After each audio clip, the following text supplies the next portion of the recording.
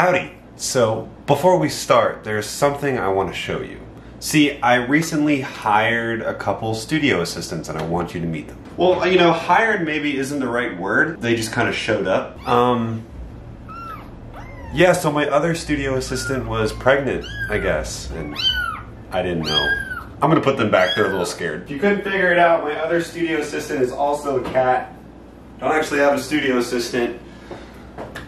Barely have a studio. Okay, so obviously this video is kind of a long time coming. So we've discussed this idea of a dynamic versus a condenser microphone in a bunch of different videos before this, but this is the first video dedicated to this topic. And much like that video about how to set up a microphone, we're gonna go over this in excruciating detail, because while some of the concepts might seem simple, and maybe they are a little bit simple, understanding the nuance and the detail behind this is another one of those things. The more you know, the better of an engineer you are. The difference between a dynamic and a condenser microphone is really fundamental in understanding the nature of recording audio, because they're kind of the two main color palettes that we have when we record music. Now, obviously there's other stuff too. There's USB microphones, there's ribbon microphones, there's small diaphragm condensers versus large diaphragm condensers. There's a bunch of microphones that kind of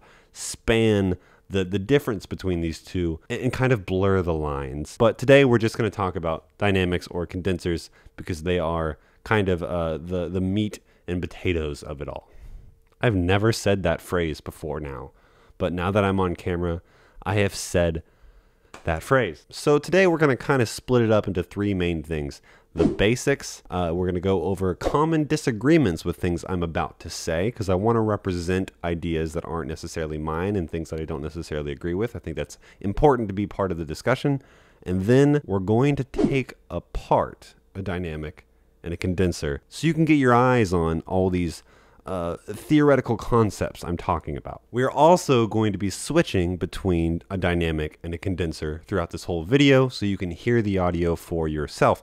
Now, there are sort of three microphones on this channel that are more infamous or famous than others. So since the SM7B and the Rode NT1 are the most popular on the channel, we're going to switch between those. So yeah, we're going to try and split the time between the Rode NT1 and the Shure SM7B, almost like this feature on DistroKid called splits. So if you watched my video on the RE20 versus the Shure SM7B, you already know I absolutely love DistroKid. I've been using DistroKid long since they decided to sponsor me.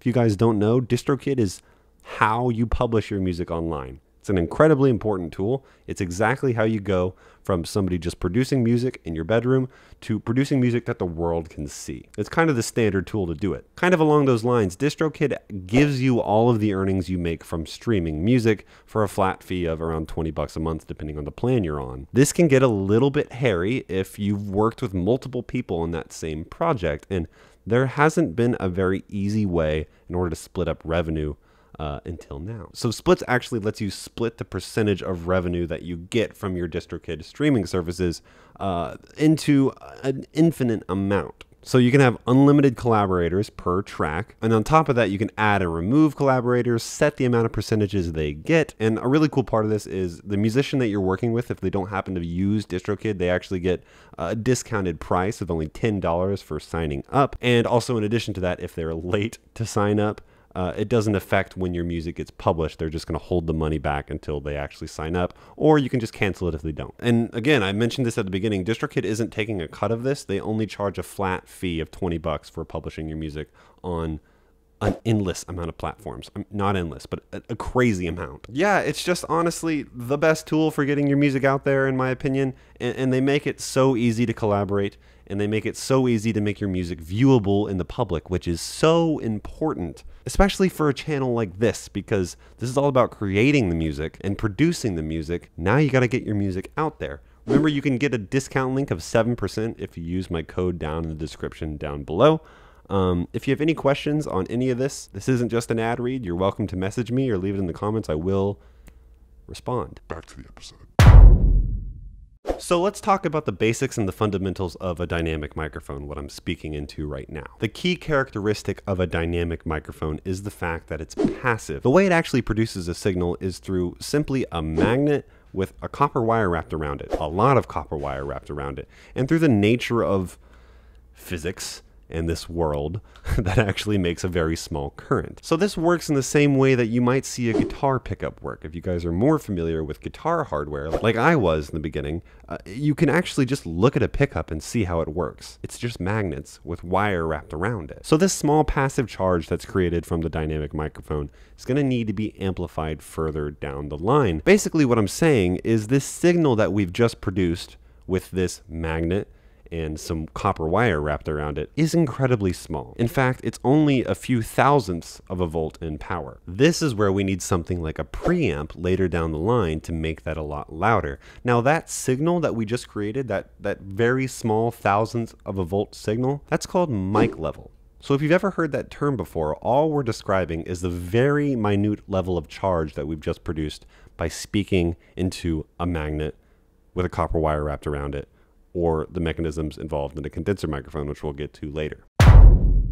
So let's talk about how a condenser microphone works. So first and foremost, they have a more complex capsule that's picking up sound. It's not just a magnet with a wire wrapped around it. It's got moving parts to it. Now, it's not a lot of moving parts. It's not overly complex, but it is more complex and therefore a little bit more fragile. So the way a condenser microphone works is it has a backplate and it has a moving diaphragm and some spacers to keep them a little bit farther apart. Now, this action of moving the diaphragm based off of the sound pressure that's hitting it back and forth actually makes a small amount of charge, just like with the dynamic microphone. But unlike the dynamic microphone, this isn't passive. We need to power this in order for this to work and in order for it to create a charge. And we do this with the famous 48 volt or phantom power. Look on your audio interface if you have one. If you don't, look at the one you're looking at.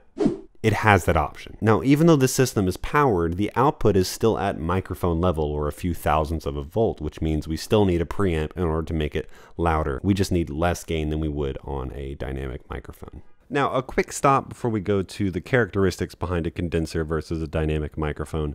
There are, as mentioned in the beginning of this video, a number of other different kinds of microphones and a lot of microphones that kind of blur the lines in between a few of these categories. Some of the ones that come to mind, as mentioned in the beginning, are a USB microphone, a small diaphragm condenser, and then also a ribbon mic. Now, a small diaphragm condenser works in a very similar fashion to a large diaphragm condenser, but as the name implies, it has a much smaller radius on that diaphragm in order to pick up sound.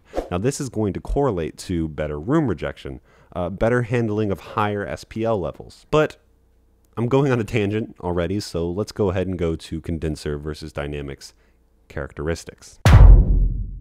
Now, you will also notice, whether you're speaking into a dynamic microphone or a condenser microphone, you're probably going to talk differently, as I'm doing in this video, which is why I bring this up at all. This isn't part of the script. So dynamic microphones have a few qualities to it that may make you level your voice more, and I'm just kind of riffing here, so I apologize if this doesn't make much sense.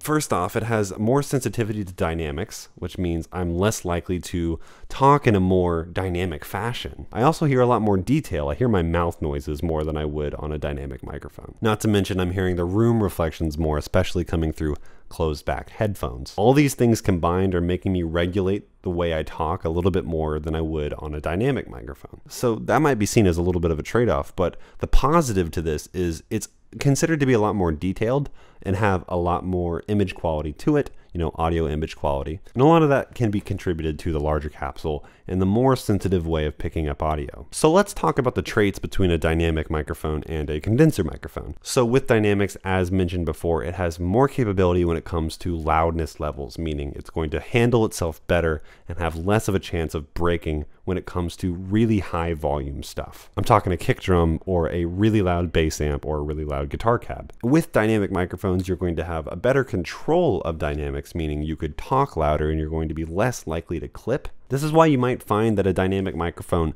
is used more often in rock vocals. Really aggressive vocals actually tend to work out pretty well on a lot of dynamics. And that's in combination with this other characteristic of dynamic microphones, which are typically going to be a little bit less bright. This isn't true of everything. This is definitely a generalization, but I find that condenser microphones have a lot more detail in the high end. For condenser microphones, you're going to have, as stated before, a little bit more audio detail. You're going to hear more things around you. It's more sensitive. As an alternative to dynamic microphones, condenser microphones have more dynamic range, ironically. So if you wanted to pick up a beautiful, detailed vocal, or you wanted a really nice, bright, detailed acoustic guitar image, you might pick a condenser over a dynamic microphone for those reasons. See, what's kind of hard about describing the difference between a dynamic microphone and a condenser microphone is, I think on paper, dynamic microphones tend to come out on top, if that makes sense, in the more pragmatic ways that a dynamic microphone might. See, on paper, a dynamic microphone has better room rejection,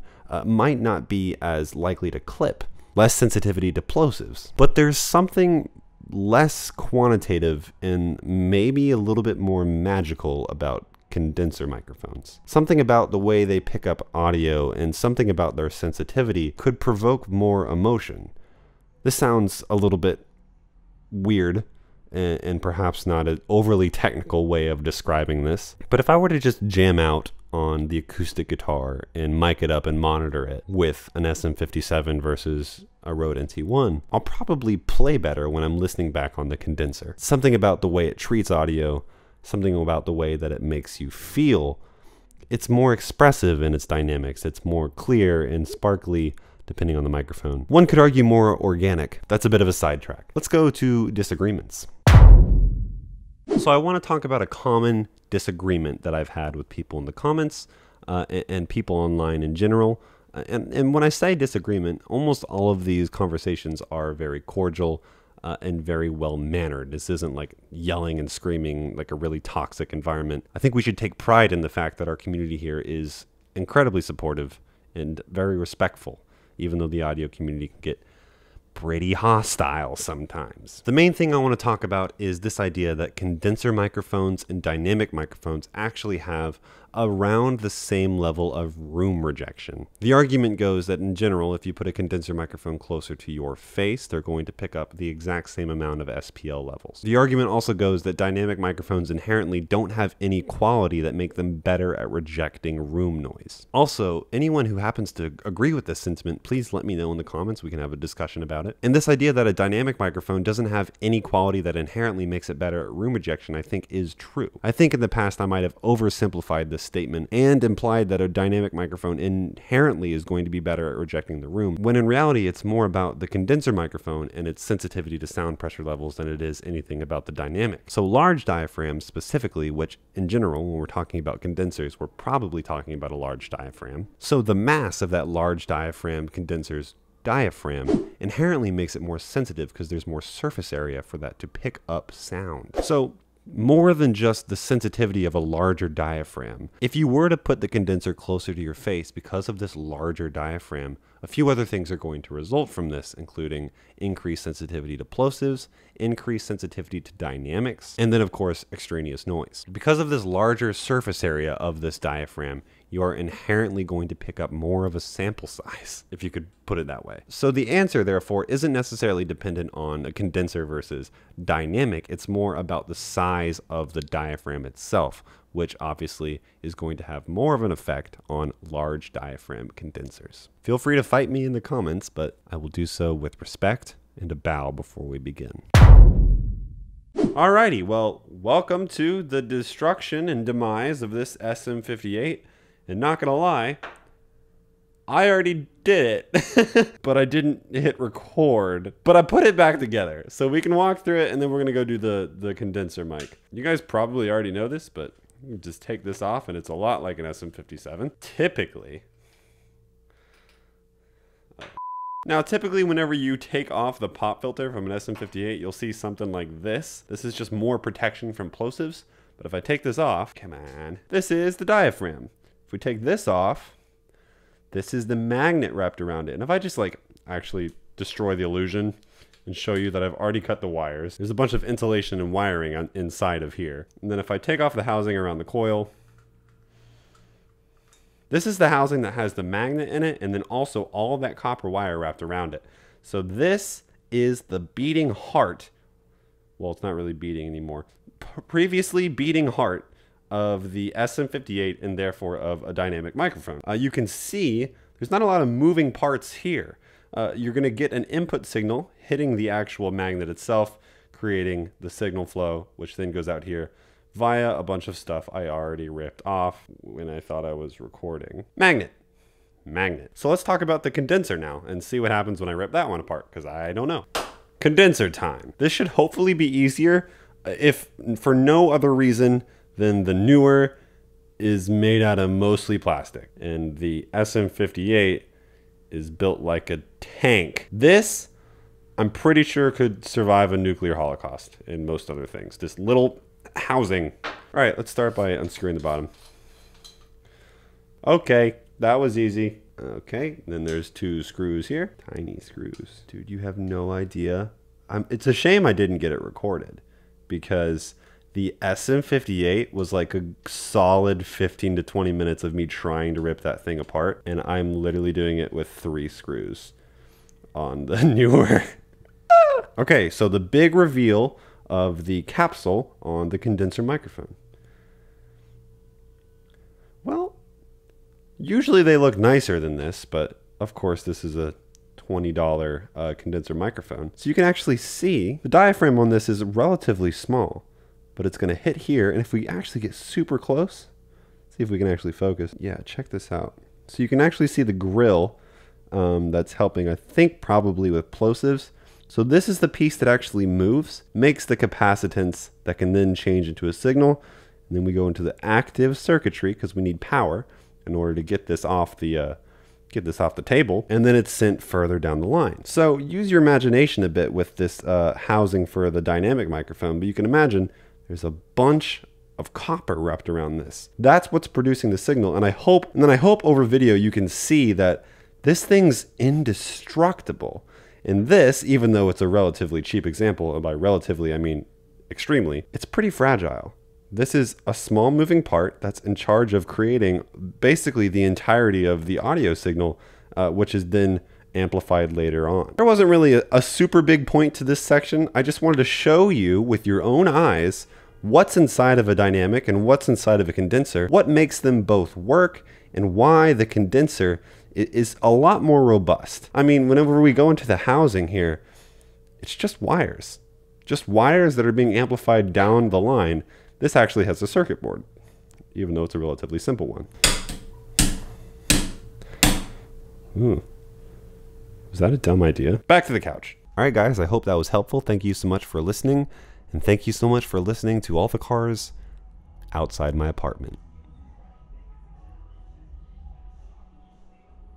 Good timing. If you have any questions about dynamics or condensers, please leave them down in the comments down below. You can also message me on Instagram at RealAudioHaze. If you'd like to work with me on a project, whether that's voiceover or mixing, you can email me at realaudiohaze@gmail.com. And with that, I hope this was helpful. I hope banging on that newer with a hammer was productive. And I'll see you in the next video. Goodbye.